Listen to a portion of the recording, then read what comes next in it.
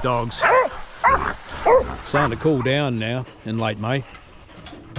So I've decided I'd come and have a look at some more open country that borders the rainforest. There's a bit more sunlight here in the early morning. The pigs might be finding patches of sun to warm up before they do whatever they're doing for the rest of the day. So I've brought the whole pack out. Got Big Borry, the holder. Got Mia, who's just turned back up, the Catahoula. Got Little Prickle, little buddy Billy Cattle Kelpie Wibbit Pit Grey Stag, which is a bit of a mouthful. I have to come up with another name for that. Got Bindi, pretty much the same breeding. And got Spike, pretty much the same breeding as well. But they're keen as mustard.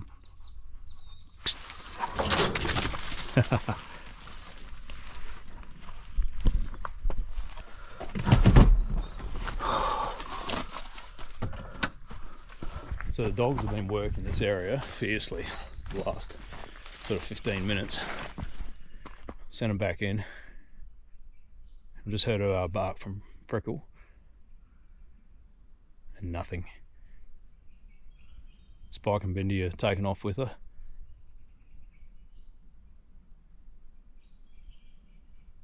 There's definitely some sign around here. That there. That's pretty fresh.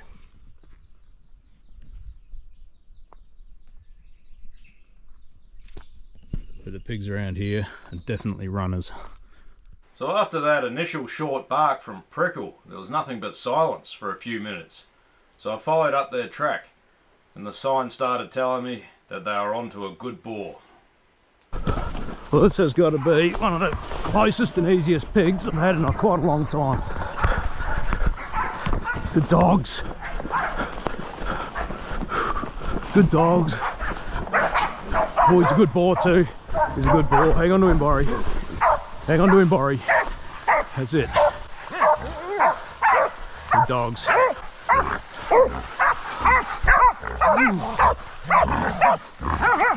Good dogs. Good dogs.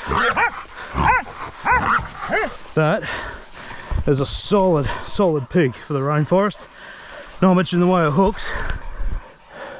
A little long and skinny, but good body size. This dog would be, oh, I mean, this pig would be, I reckon, a good solid 80. Just given how fat he is. That's a bloody beautiful rainforest hog. Well, it's about time the dogs let me have an easy pig. This bloke was obviously hanging around, unluckily, pretty much where I'd pulled up. He wasn't far away anyway. And dogs were going a bit bloody stir crazy as I was trying to get myself all prepared and taking off and doing runs. Sort of, you know, 500 metres there, a couple of 100 metres there.